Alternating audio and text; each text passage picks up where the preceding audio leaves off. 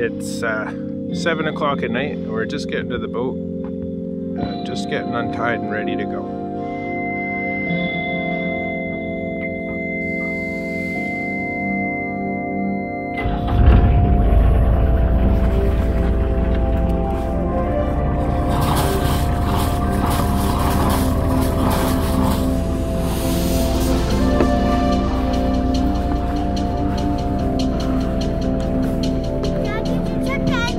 Yes, I did.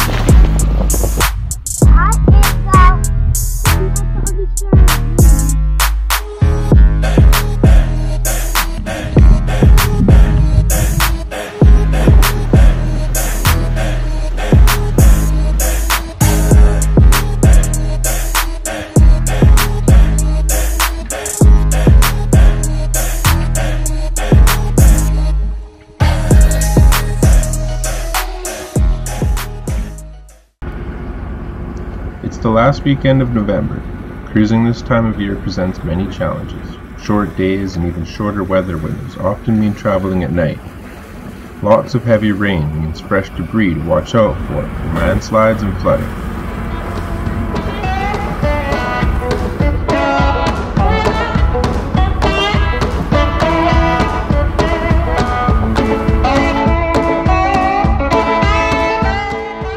We traveled 35.5 nautical miles to Watson Cove.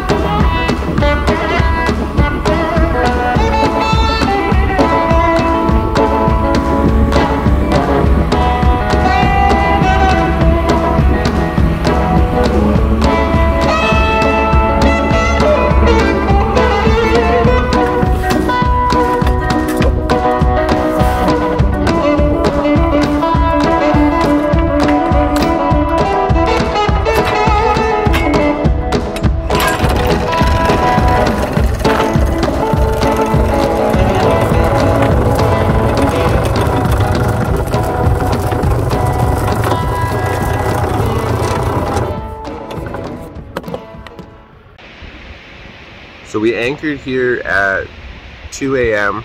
last night, or this morning I guess. Pretty tired. We left after work about 7 o'clock last night. But pretty amazing to wake up here. This is the view from our anchorage.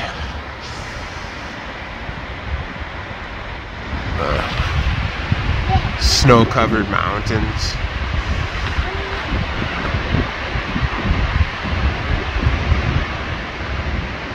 The waterfalls.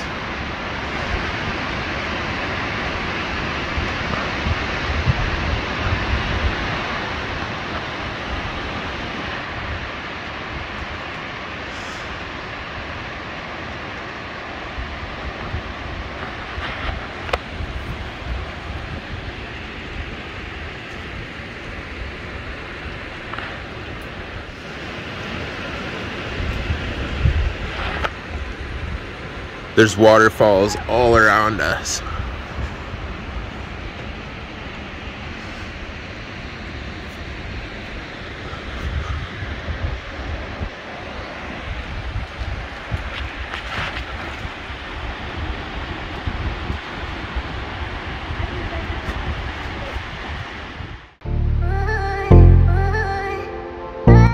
We went out for a rip in the dinghy to explore the anchorage.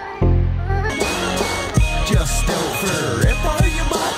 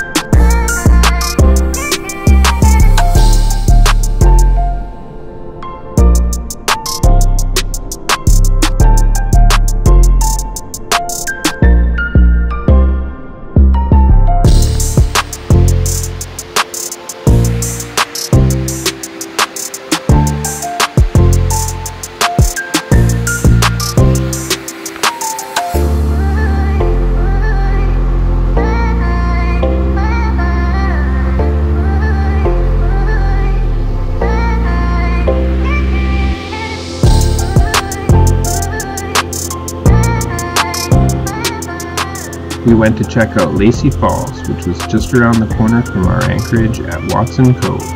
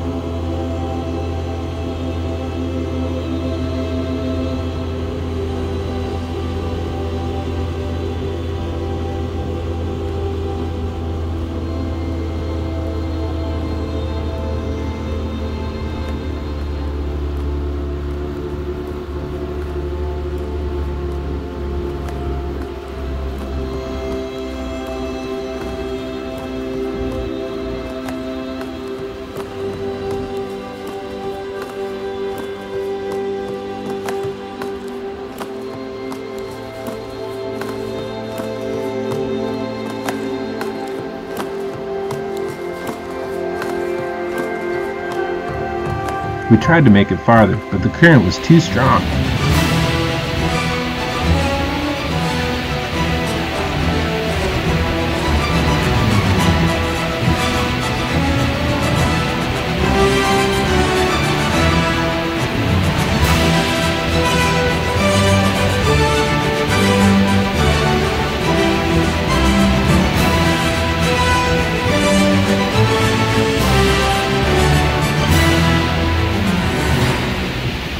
Unable to make it any farther, we gave up and decided to explore the surrounding area.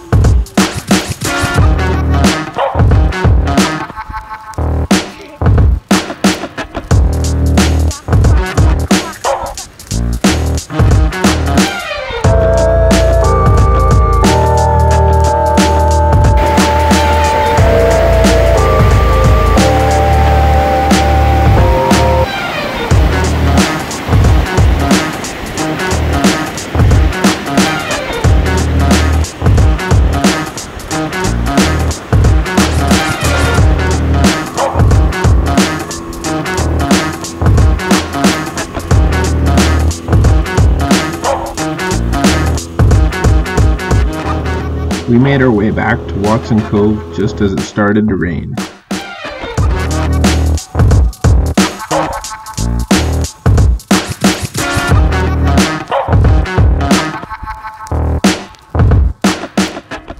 Back on Esperanza, I set up this tarp so we can move in and out without letting rain inside.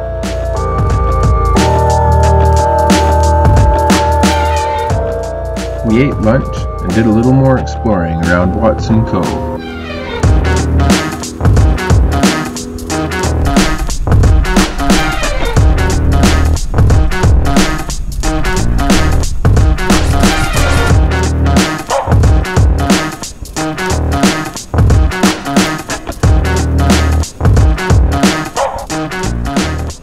The largest waterfall didn't fall directly into the cove, so we hiked up to check it out.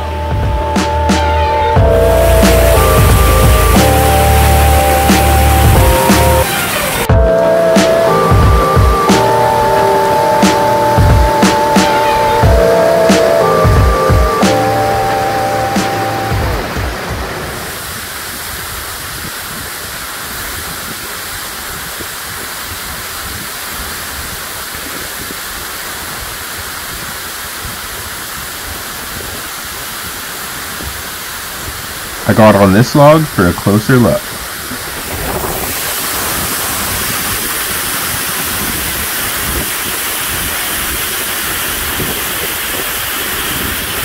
We found a trail on the opposite side of the cove from the waterfall that led us to a large old-growth cedar tree.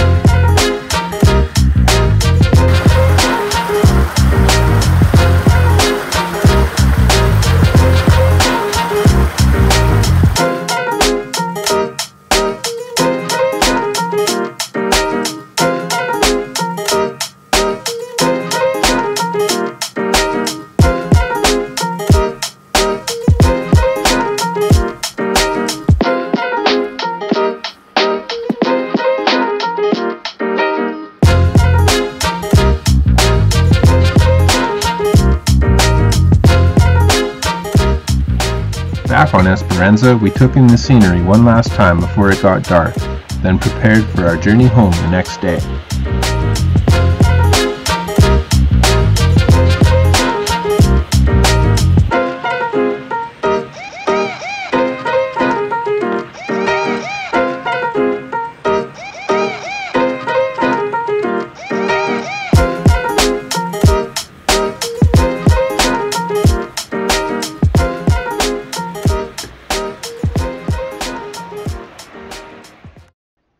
Sunday morning we decided to take the scenic route.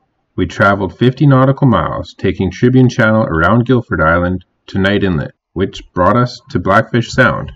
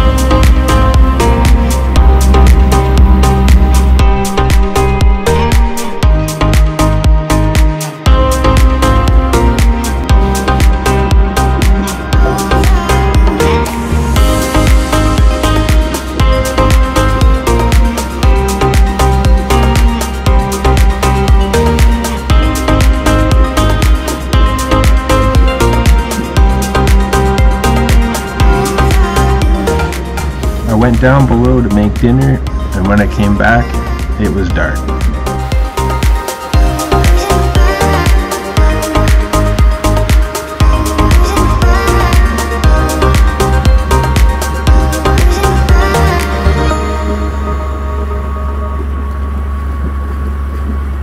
We were back in Port McNeill and tied up to the dock at 7 o'clock Sunday night.